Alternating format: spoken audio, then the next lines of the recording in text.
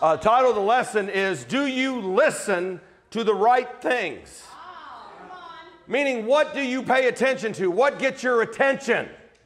And let's look at quickly Acts 2:38, because I want to understand something about God, because when you are with God, everybody has different types of times. And sometimes you feel close to God, and sometimes you may not. But you got to understand, God is not far from any of us. He's never been far from any of us. And that's in Acts 17:26. I'm not going there, but it says, God determines the exact times and places where people should live so that perhaps they may reach out and seek him and find him. And then it says, though he's never been far from any of us. That blows my mind, because before I really sought him and understood what it means, how to be saved as a Christian, as Jesus defines in the Bible, I believed in God, but I was no more right with God than the man on the moon. Come on, Chris. Because once I got honest with the Bible, my life didn't line up at all.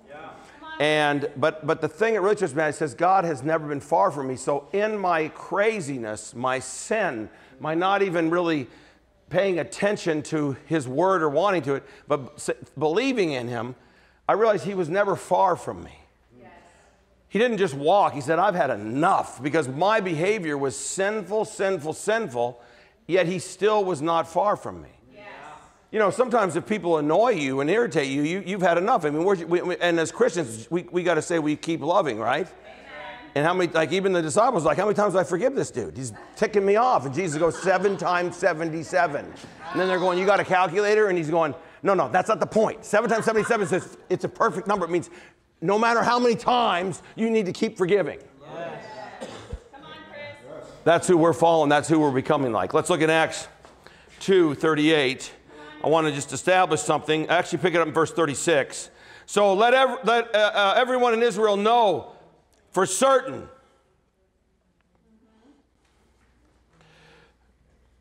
God made this Jesus whom you crucified both Lord and Messiah. When the people heard this, they were cut to the heart. And they said to Peter and the other apostles, brothers, what shall we do?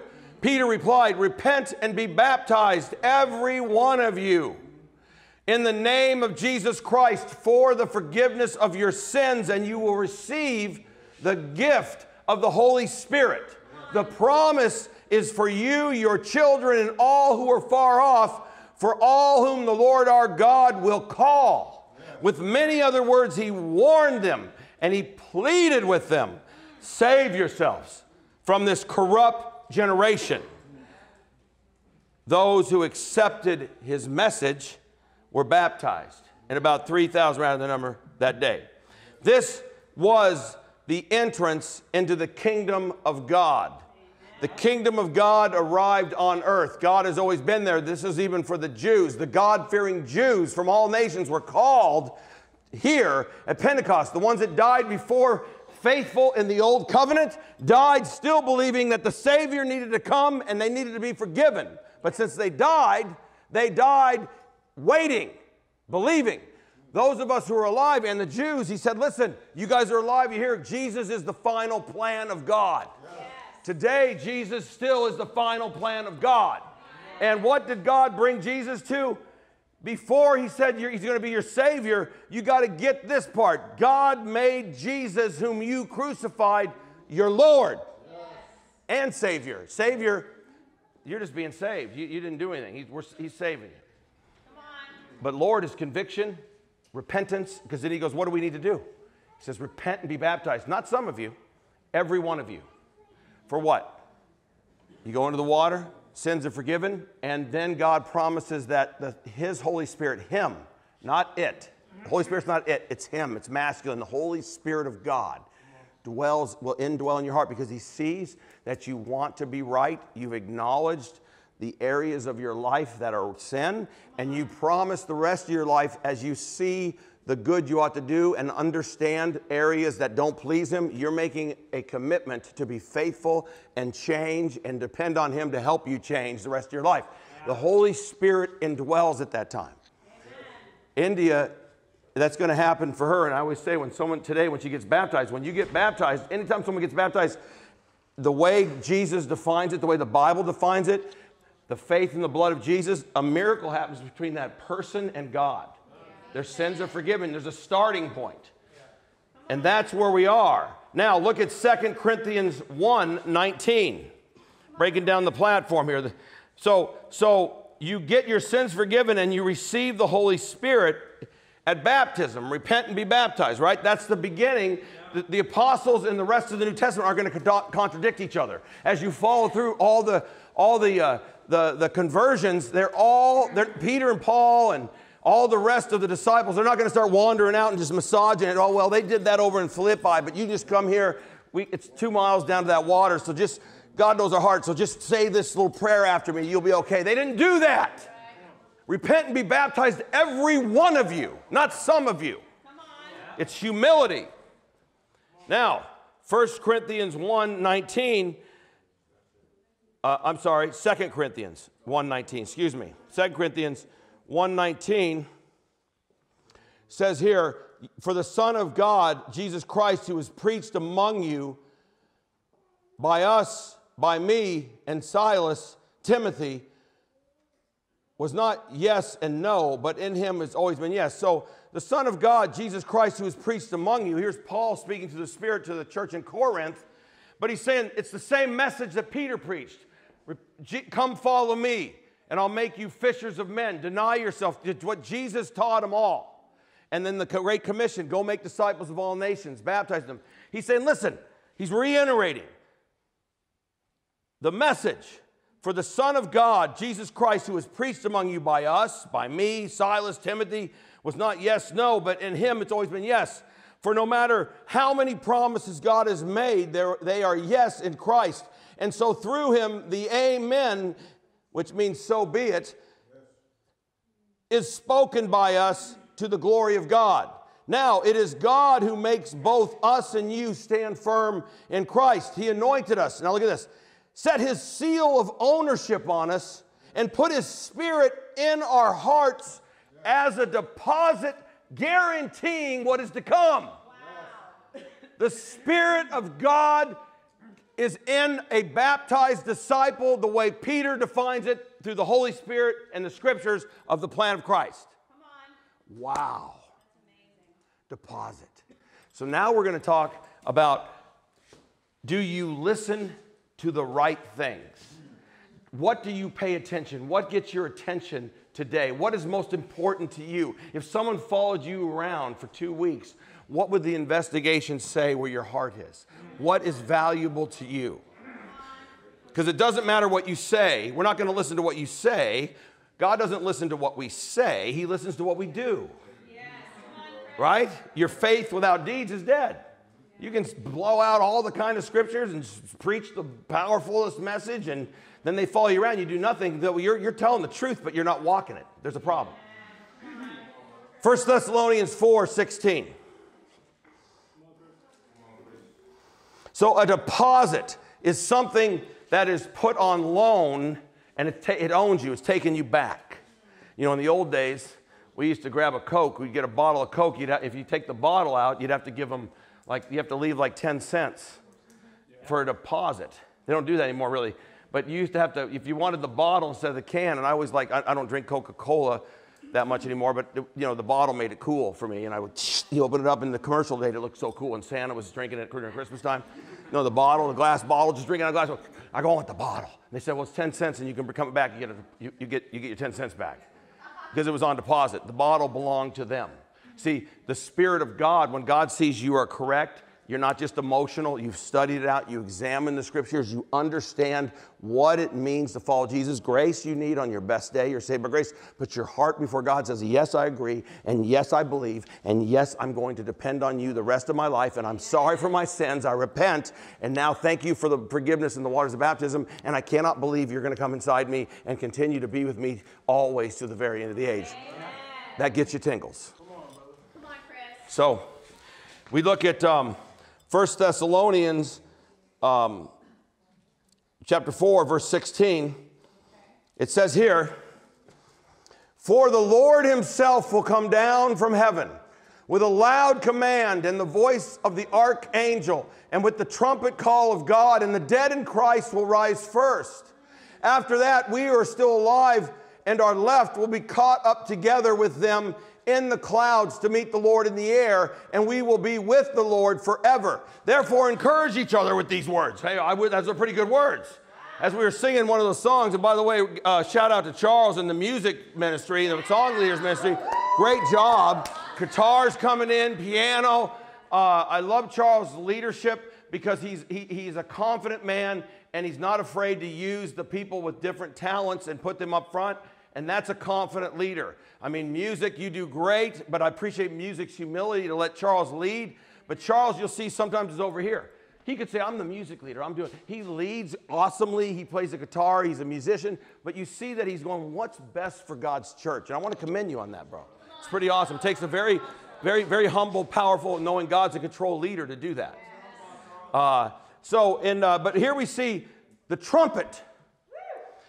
Guys, understand, are you listening for the right things now? You won't hear the trumpet if you're not listening to the right things now. If you're not walking with God and you're still walking with a guilty conscience, and you know, because you do know, everybody knows they got a conscience. You may violate it so long that it gets numb, but when it really comes down to it, you know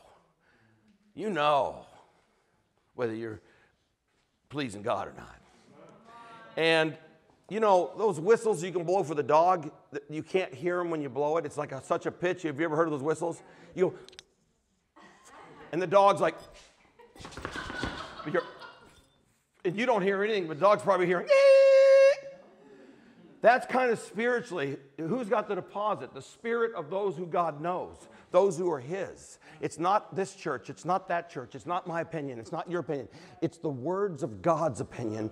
And you humble yourself to the Word, and you humble yourself to what Jesus defines as a Christian, and then you build Jesus' definition of a church on each person that says, I will submit to the authority and the way of life Jesus says, and we're going to be encouraging and helping each other, not judging each other, but helping each other get to heaven. But we're not going to tolerate this way of life for people to come in and sin it up and do whatever they want. Everybody will be expected to go to the grace and repent patiently. We'll be with each other because that's what God is, but we can't allow this way of life that Jesus died for to just let everybody do whatever they want, because then the church becomes a not church. Right. See what I'm saying? Yes. It's not our church. We're just promising to do what's right in God's eyes. The trumpet call. Imagine this. When it comes back, what are you going to hear? See, at communion, if you're walking with God and you're excited, I sometimes, it's not like I wait for communion to confess my sin. Yes. Through the week, I'm in touch. Yeah. And in communion, there's times where I'm heavy, but other times in communion, I'm just like, thank you. It's not I'm just moment. And then for me, I'm like, I'm remembering when He's going to come back, because that's what they took communion in the first century. They took it to remember that He's coming back. To remember He died, He's coming back. Yeah. To remember the trumpet call. I thank you for this communion and dying for me, because I'm going to make sure I keep in tune with your word so I can hear the tune of the trumpet. Because when that trumpet goes off, it says trumpet, but I just don't think it's going to sound like any of the world's trumpets. There's going to be something a little bit more like the best mixing recording artist studio mix. It's going to be like, yeah, it's going to grab your ears like those dogs when you go, all the disciples are going to go. But the people that don't have it aren't going to hear it. They're going to keep going, get out of my way. I got to see what time the game's on. Or let me get to my job, make more money. But the people that are righteous, putting God first, they're going to go. Because see, if you're not listening now for God and you're not in step with God now, why would you be in step when the trumpet plays? Because you're afraid and it's for yourself, and you go, well, I don't want to go to hell now. But you didn't live for God before. So it's the wrong motive. Come on. See, I don't want someone marrying me and then I run out of my money and Sonia says, see ya. Or I've been trying to go after her and court her for all my life, and then when I'm getting ready to die, somehow some uncle I didn't know of, I inherit a bunch of money, and she shows up and goes, wow, you really are special. I missed that. Can we get married? I'm going to go, that doesn't make sense. Why do you want me now? I'm dying. See, God doesn't like that treatment either. He likes you to be loyal and love Him in good times, bad times, nothing back. He promises salvation, but walk with Him in times of good, in times of bad, because He promises you that He'll save your soul, and trials and challenges are for your own good. Amen. So when that trumpet call comes back, God decides the end time as we know it. He calls all people, who have ever lived, who are ever will live. Adam and Eve are going to hear it. Adolf Hitler's going to hear it. Michael Jackson's going to hear it. All the presidents and the most famous people you ever know are going to hear it, and you're going to hear it. Yes. You're going to be in line. Maybe President Trump will be here, and President Putin will be here, and you'll be here, and there won't be any paparazzi anywhere. You'll just be regular humans waiting to stand before God going, I hope I'm all right. And if you're a disciple, you'll have confidence in the blood of Jesus because you'll walk in the light daily and be grateful for the grace. Yes. You won't use grace as an excuse. Isn't that awesome? Yeah. There won't be any black SUVs and red things and bodyguards around. There won't be everybody will just be humans going, wow, the world's ended. There is a God. We're going to meet him. And other people are going to go, thank God I listened and accepted the invitation to study the Bible. And thank God I humbled out and just, gosh, I'm so grateful. So grateful that Chad yelled at me outside the door in 2011 and said, you just need to get it together, dude. Thank you for those kind of yelling talks because that got me back on the walk. Come on. See what I'm saying? Point number 1. Who you love shows what influences you. Look in John chapter 5, verse 21. You guys with me? John 5, 21. Who you love shows what influences you. Show me your friends, I'll show you who you are. Yes. Go, Chris. Show me who's closest to you, and you'll show people who you are. Yeah. In verse 21, for just as the Father raises the dead and gives them life, even so the Son gives life to whom he is pleased to give it. Moreover, the Father judges no one, but has entrusted all judgment to the Son. That all may honor the Son just as they honor the Father. Whoever does not honor the Son does not honor the Father who sent him. Verily, truly, I tell you, whoever hears my word and believes him who sent me has eternal life and will not be judged, but has crossed over from death to life. Very truly, I tell you, a time is coming, and now has come, when the dead will hear the voice of the Son of God, and those who hear will live. For as the Father has life in himself, so he's granted the Son also to have life in himself. And he has given him authority to judge, because he is the Son of Man. And look at verse 28. Do not be amazed at this, because what he just said is pretty amazing for human beings, right? We're like, whoa, he's talking like supernatural wow, this is like a science fiction movie. He's saying, don't be amazed at this, because we're human beings. All we know is, it doesn't take faith to know we're going to die, but no one's gone there yet, but we know there's a lot more going on. He says, don't be amazed at this, for a time is coming when all who are in their graves will hear his voice and come out. Those who have done what is good will rise to live, and those who have done what is evil, and evil in the Bible means sinful. Evil means disobedient to God. Yeah. Sometimes in a human era today, like what Leander was saying, like sometimes some of us can look at greed the way the Bible talks greed. We're like, well, I'm not greedy. That's Ebenezer Scrooge, or that's that. No. The Bible says, no, you got to get really in touch with what that heart sin means. Same thing with evil. I'm not evil. No. No one is good, Jesus says, not to put us down, to keep us humble, but sin, willful sin is evil. So it's pattern of a life. So those who done what is evil will rise to be condemned. But by myself I can do nothing. I judge only as I hear, and my judgment is just, for I seek not to please myself, but him who sent me. Pretty intense. It says a lot about listening. You're going to hear his voice. The power of God's word has the power to activate dead people to come out of their graves and materialize. What if they've been there for a long time and all they got is bones? Well, he'll bring back all that. What about if you got in a nuclear war and you're incinerated? He'll bring you back. He created the universe with his breath. He spoke the universe to being. What about the guy that got his leg and arm bit off by a shark? Well, he'll put the arm and leg back on, and you'll stand before God in your flesh for judgment. Believe me, he can create the universe. He can bring you back. Don't worry about those details. The key here, though, is will you hear it in a way that the tune is right, or will it be out of tune? The trumpet, meaning if it's out of tune, you're not right. And then it's too late because your eternity's fixed at death. Your eternity is fixed at death. So, and here's the key at the end. He goes, this is what Jesus says, for I seek not to please myself, in verse 30, but him who sent me. What's the key? You're not supposed to live for yourself. If you're living for yourself, you've missed God's plan. You live to please God. You live to please God. Jesus didn't come down to live for himself. God sustained him. But this is the key. What you love? Do you love to please God?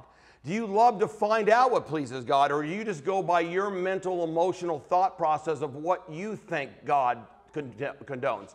Really, what you're saying is you've been deceived by Satan if you're not going from the Word, and your own mind has fooled you with Satan's scheme, letting you think you're going, God, I love you, love you. No, you're actually God allowing you to believe in a God you created in your own mind that's not in the Word.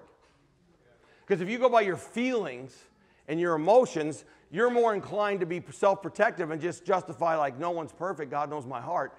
But see, when you start reading the Bible, instead of being comfortable, you go, oh my gosh, God does know my heart. I really do need Jesus, because when you really are honest about the thoughts that go through your head every day and the criticalness and the bitterness and the lack to forgive quickly, you're like, oh, it's not any more comfort. It's like, I need Jesus. I need grace. See what I'm saying? If you're comfortable with your heart, you're deceived, because God says the heart is deceitful above all things.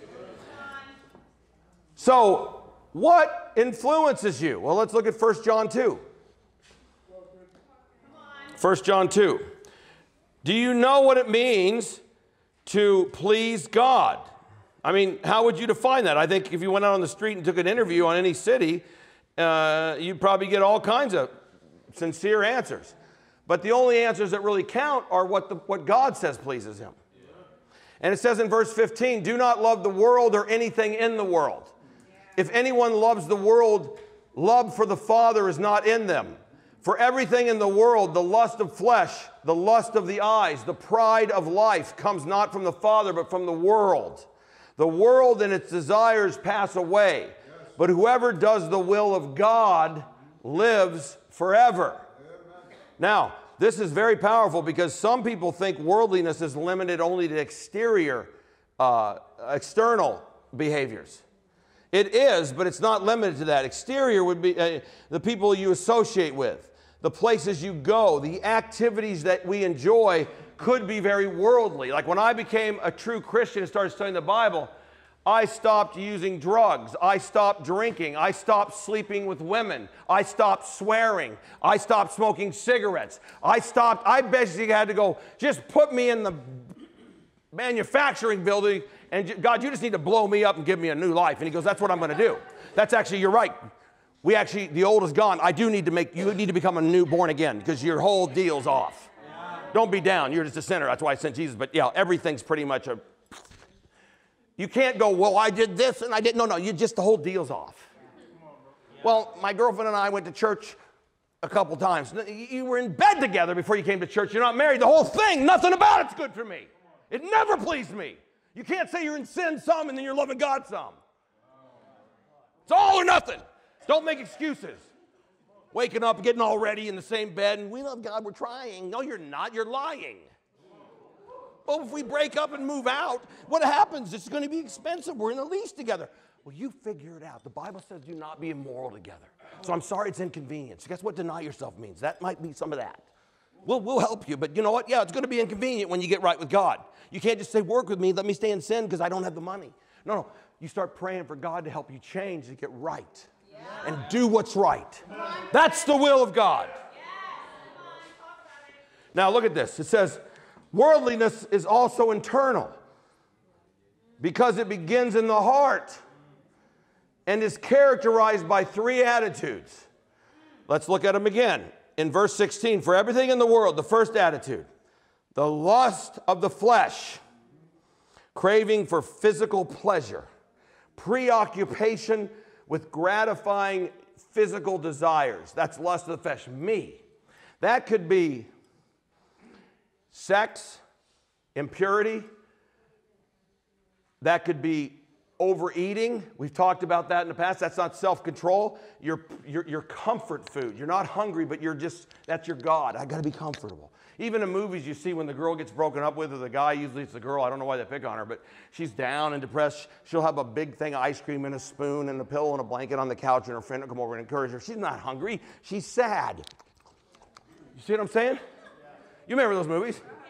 They don't eat a gallon every day, but when they're sad, they need something to comfort them. And I'm not picking on the ladies. The men do the same thing. They just go in the closet with 5 Big Macs. Food is a god. Food is a small g god. That's why there's so many overweight, obese people on the planet. God didn't design you to overeat. You eat emotionally, myself included. You have to even understand that. God wants to give you the comfort.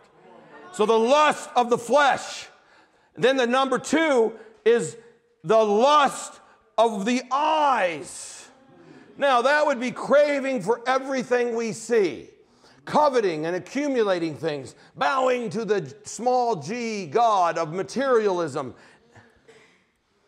You know, the phones. Now, understand, I'm giving examples, so don't go trying to defend yourself, because it's fine to buy a new phone every year, but the electronics thing for me, it's not about what you can buy, and it's not about what you do. It's like when you start to follow God, do you live in a way to please God with your life, or do the next newest things please you? I actually was one of those guys years ago when I had my company. If the new phone came out, when I was a contractor, and I was on my truck a lot, and I'd walk around in between things or waiting for a delivery, I'd maybe just pop into this phone store and not even planning anything. My phone's fine. It's like, wow, you know, they got the new one. I'm like, what's it look like? I'm like looking at it. You know, it smells good, and it's like, wow. And we could just wipe it out and get you on a 26-month plan and no interest. And I'm like, all right. Then I'm like, and then I walk out and I go, why did I even do that? I love my phone. Because that's what everybody does. It's the new upgrade. Get the new upgrade. Now you don't have to even touch it. You can just look at it. It goes, eek. And the next one's going to say, you're so handsome. You're going to be going, mirror, mirror on the wall. Who's the beautiful of them all? And you're going to go, I got to get that. It's another $1,200, but I need that person to tell me I'm awesome. You know, before you had to like just click it on, and then you had to put a pad. Now you can just dink, dink. You know, even the ID thing. It's like all it does is frustrate us. We get new phones. We get angry and have people help us. How does this do this? What does this do? And then you annoy your friends that already have one. Now you got to get with them. Keep going. Ding, ding, ding. It's like no, just stay with the simple stuff. But what I'm saying is, it's okay to get a new phone if you can afford it. But if it straps you, the attitude of the heart is like, I gotta have the next thing. Gotta have the next thing. You have to make that decision. Is the stuff you're getting keeping you living under your means? Or are you stressed? If you're stressed financially, you're greedy. You're buying too much. You put yourself in that position. It's the poor me. No. You just gotta stop saying you need that. Need versus want, like Aunt Andrea said. Yeah. That's the lust of the eyes. I want it. Never have enough. The eyes feed. They never have enough. And that's why even sin, that's why you got to stay away from visual things. You know, what's lust lead to? Well, you start looking at pictures or videos or things that make you struggle. You'll never, if you don't stay righteous, you'll feed on that. That's why it becomes such an addiction. Yeah. You just never get enough. And it just warps you and ruins you. See what I'm saying? Yeah. So the third thing is, the pride of life comes not from the Father, but from the world. Pride in our achievements, our possessions, obsession with one's status or importance. The serpent did the same thing with Eve in Genesis. He tempted her in these areas. Also, the devil tempted Jesus in the wilderness with these exact 3 areas. It's not like he has a secret, clever plan. It's just you're not in the Bible aware of your sinful nature, so you can study out the M.O. Like Satan's a terrorist. Study him out. Understand his M.O. He's revealed completely through the Bible, but no one reads it enough and then they get in their little mind stopped and they're like, that guy hurt me and he hurt me bad. And you just wander around for weeks. And Jesus says, settle matters quickly. Don't go, if the sun goes down and you're still angry, you've blown it. You need to go to that person and get forgiven and hug them extra tight for the next month every time you see them. I love you. And then test yourself and say if you're honest. And say, no, I don't love you. I'm still not honest. We still need to talk. That's what you do. Instead of being fake, Molly, and jolly. Fakeness, get out! Be real in the church. Be open. Don't play church with God. Be humble. Be real. Go, my wicked heart has an attitude with you. And yes, it was all your fault, but I still am mad. Okay, great. Let's just keep talking. Because we want it all out. Get it all. Come on. Just don't hit me. Wait. Keep going. I'm not being funny, but just get it out. Now let's get back to Jesus. Let's talk. Let's get back to the blood of Jesus. Let's lay and sit at the foot of the cross and look at both of our lives and think about what Jesus did for us and what he could think of us. That'll make you want to forgive quicker. See what I'm saying? By contrast, the world and its desires pass away. But whoever does the will of God lives forever. God values what? Self-control, a spirit of generosity, a commitment to humble service. Whoever does the will of God lives forever. A commitment to humble service. What's that mean?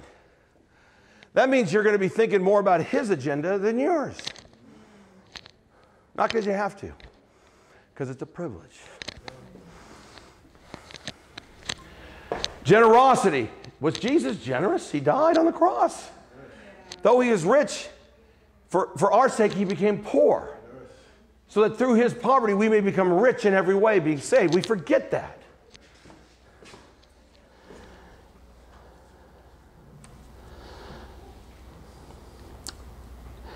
It is possible to give the impression of avoiding worldly treasures by still harboring worldly attitudes in one's heart. It is possible, like Jesus also, to love sinners and spend time with them while maintaining a commitment to the values of God's kingdom. See, two sides. You can come to church and on the outside look like you're doing well and everything's great. Inside, there's a lot of ugly sin. But you're not humble enough to deal with it. You're distant. In God's church, you need to be family. Yes. And I'm not just saying throw that word out like we're family. Like on the street, hey brother, hey sister. People talk. That's not, we're not, what's that mean? I don't even know you. Yeah. No, you are my family. Amen. That takes time and giving and initiative. And it's not, well, we're going to see if we organically click or that's all off the table. That's worldly. You love no matter what. And you ask in prayer for Jesus to help you. So, and then you love sinners. But you stay committed to the values of God's kingdom. What values are most important to you? Do your actions reflect the world's values or God's values? Jesus said to Peter, you are Peter. And Jesus said, who do you say I am? After a lot of people were saying, wow, this dude walking around from Nazareth, he's John the Baptist. They're comparing him to Elijah, Jeremiah. And he goes to Simon, well, who do you say I am? And that's what you need to ask your own question with God. Who do you say Jesus is? And if you can answer like Peter, you are the Christ, the Son of the living God. If you can say that, then your walk should be awesomely striving for serving God. Amen. And living for God. Not hitting the mark, still failing, having a lot to work on, but you agree, I'm God, I need help. Right? Yeah. You are the Christ. And Jesus says, you know what? Now that you got it, you aren't just going to walk away all fired up and lay on the couch. I'm going to now use you to build my church. And I'm going to give you the keys to my kingdom. And the gates of hell will not overcome it. So once you get it and you become a disciple, he says, now you're going to build my church. That's the will of God. You're a builder. You're building the church and you're showing people how to enter the kingdom of God, which we showed in Acts 2:38. You don't just stay around and go, I'm saved, now back to myself. I got my salvation. Now you're back into your self-serving thing. That's totally off. You don't just go to church and listen to the preacher and then go home unrecognizable as a servant of God through the week. That is false doctrine that's been preached for 100 years in America. Listen, go home. Get the missile at, thank you, hi. And you do your little, and you go home, take off your clothes, and put on your little things, and watch on football or whatever, tennis or whatever it is, and then go to your job, work hard, but really don't think about anybody else or God's agenda. Come on, Chris. That's not a disciple. Yep. Come on, Chris.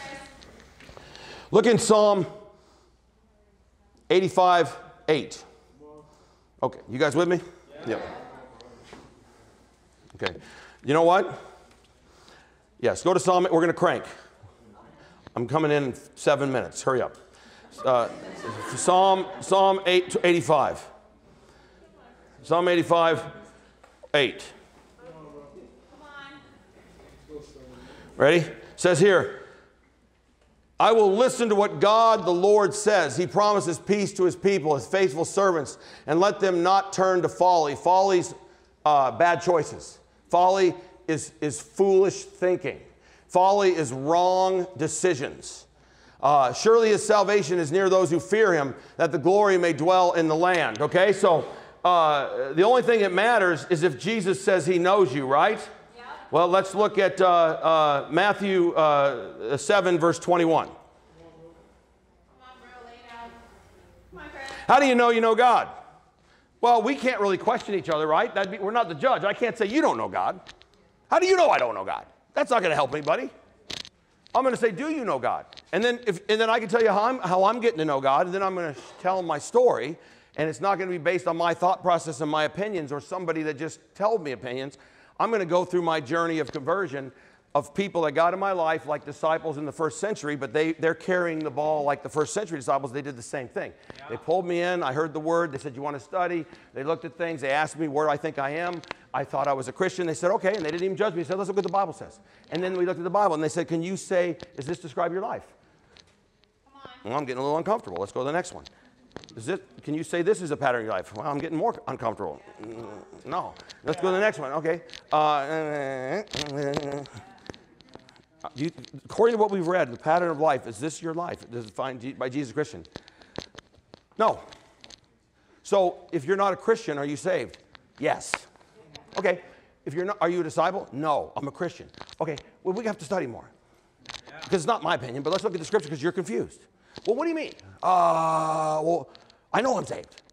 Okay. I'm not going to argue with that. You're very strong. Do you want to look at the Bible, though? Do you want to keep studying and maybe possibly think maybe, and if you are right, it'll just be a refresher.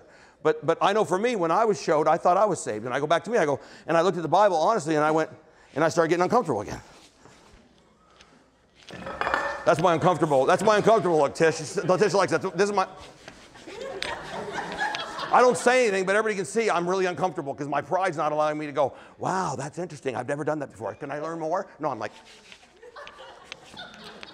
Because how dare anybody tells me I'm not saved, even though I never knew why I'm saved, except someone told me something. And I went to church. Let's look at Matthew 7, 21. Not everyone who says to me, Lord, Lord, will enter the kingdom of heaven, but only the one who does the will of my Father who's in heaven. So what's the key? Not earning it, it's heart. If you are saved by grace, your grace will teach you to say no, and you'll be moved by God's love to want to please him and want to serve until you go home. It'll just be a moving desire, so your faith will prove it's a saving faith. Not because you have to do anything, but saving faith is accompanied with obedience, which is deeds. But you're not saved by deeds. But you're moved to do things and obey God, so it does take effort to obey God. It takes priority, it takes decisions, it takes sacrifice. That's all working hard sometimes. But it's a blessing if you're doing it and you have the right priority. When you're working hard and believing in something even on this earth, and you're passing or getting rewards or getting promoted, you're feeling good, but you worked hard. Yes. That's the same principle, but God doesn't say you have to, but the love of response to grace shows a saved heart. It's the fruit. You'll know them by the fruit. Now, but he says, look what he says here. Then I will tell them plainly, I never knew you. Away from me, you evildoers. I never knew you? They're going, Lord, Lord, finally, finally. It's so good to see you. He's like, are you talking to me? I don't know you. That's a judgment. You think people are going to freak out at that? I don't know you, and their whole eternity is done. Because really they were prideful and they went by their own feelings and their own brought up life. And my grandmother or my great aunt always said this. Doesn't mean she was meant wrong. You just never went to the Bible and said, show me that. Yeah. See, when I found out I wasn't saved, I went, ah! Like I did. I don't know if I did that, but I was shocked. And then, after I figured out I wasn't saved, all of a sudden these explosions came, and I started thinking about all the people I know and all my family that's right. I know it. Oh my gosh. And then the guy said, calm down. Come to your senses, man. He slapped me. No, he just said, calm down. Calm down. It's just you are in front of the Bible right now. You make decisions and get right. God is the one that decides. You can be used, but don't let your sentimentality and fear stop you. Yes. Either you're going to put the truth and love God's word above everything, even emotions and sincerity and even others. Don't worry, you're not judged. You can just share your experience and then show them the Bible. Amen. And say, this is what I've been learning. This is what I'm learning. I did not know this. I wasn't aware of this. Take responsibility for you. Let everybody else ask questions that they want. Yeah. See what I'm saying? Now, I don't know you, so let's look at Matthew 6:6. And I've been talking about this, and I'm going to call you guys, because if you know God, how do you say you know God? Well, these are some facts. If you love me, you'll obey me. John 14:23 says, if you love me, you will obey me. Jesus says that. So love for God is obedience. So, well, how do you get to seek obedience? Well, God says seek first his kingdom and his righteousness. And they met every day, and unity and building something takes commitment to build something. If you see a construction program, a construction project, you see all the trucks and everybody pulling up, guess what? Behind the scenes, there was funding, there was investors going in, they were hiring the contractors, the deal was being worked on for a while. It comes together. Monday morning, the project starts, I promise. The guys that are hired don't show up, they're fired. Yeah. They call in sick, I got the sniffles, I can't make it Wednesday night. Oh, that's like a pattern, because you never make it. There's always a reason. What's wrong? I'm not judging you, but I need someone to, are you going to build with us?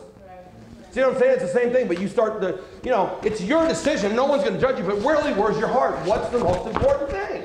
Yeah. Loving one another, coming together, keeping the unity, guarding the way of life. It's not because you have to. It's because there's nothing more important to show the world, not only individually, but collectively, there are people that can behave like Jesus and be humble when they sin.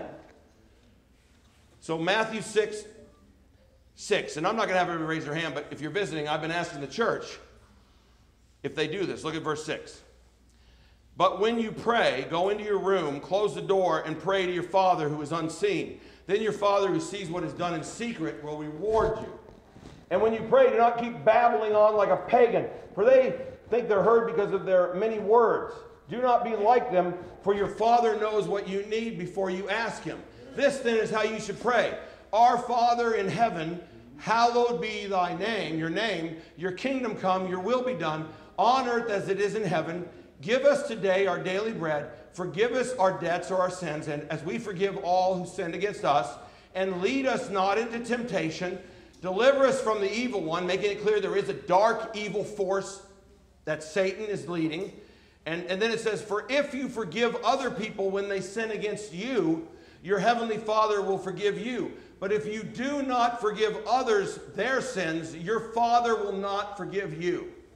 Wow. Now, I've been asking our church, in verse 6, a while back, about a year ago, I've seen the scripture, but for a year and a half, I've been going and closing the door by myself because I'm really intrigued about the reward part. And don't lie, you're motivated by rewards.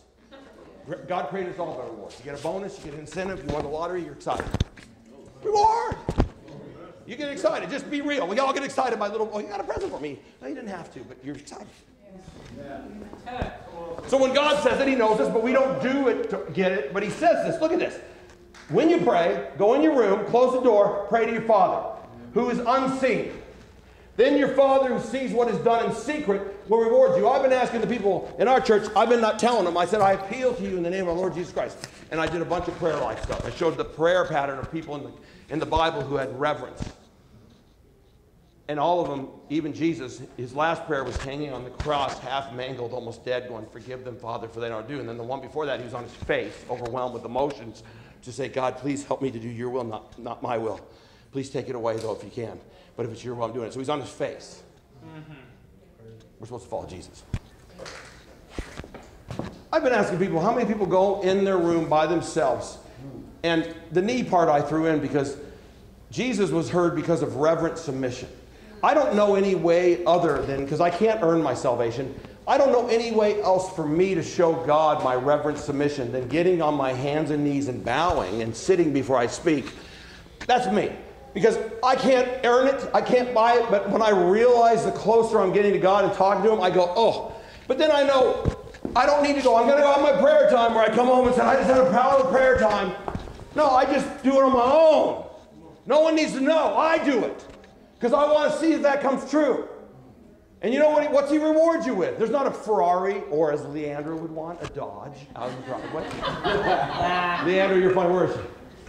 I love you. She goes, if I got $1 million, you know, what would you do? I want to buy a Dodge. I think most people would be like Ferrari, Testarossa.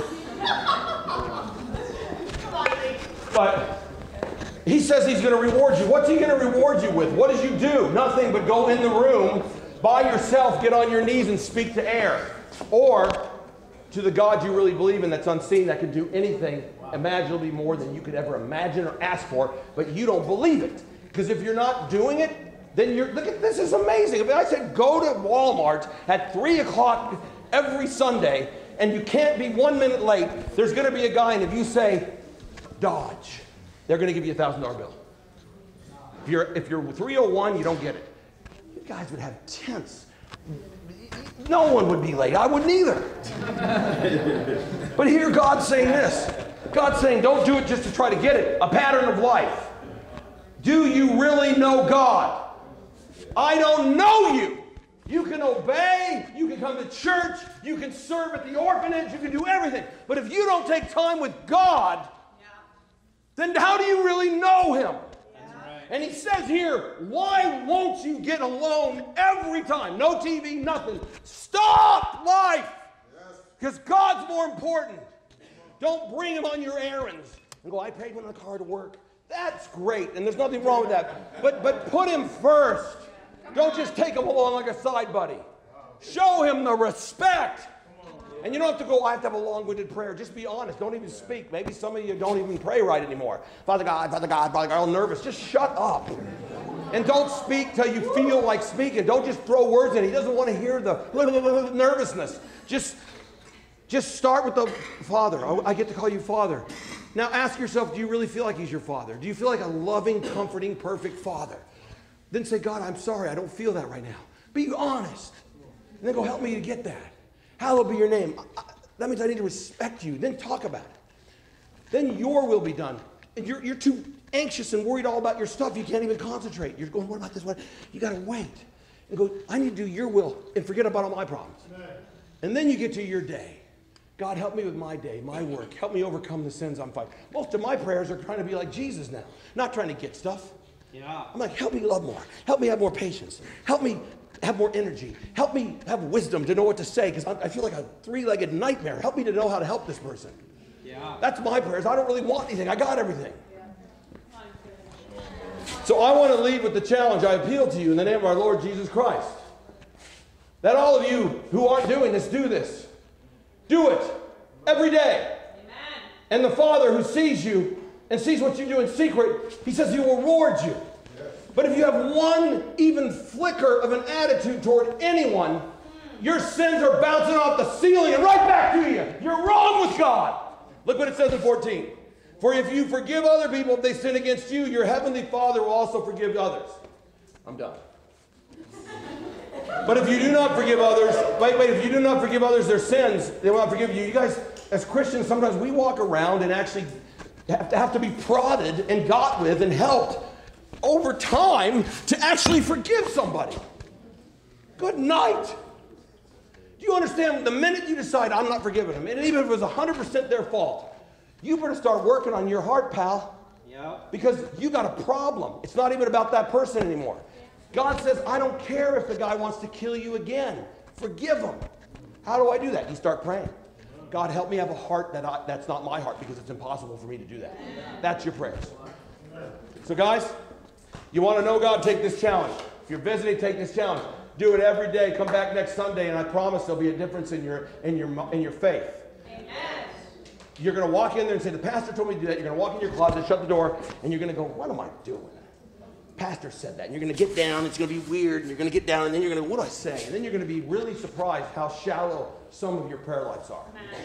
Which I'm not trying to make you feel bad. Get closer to God. God be the glory. Amen.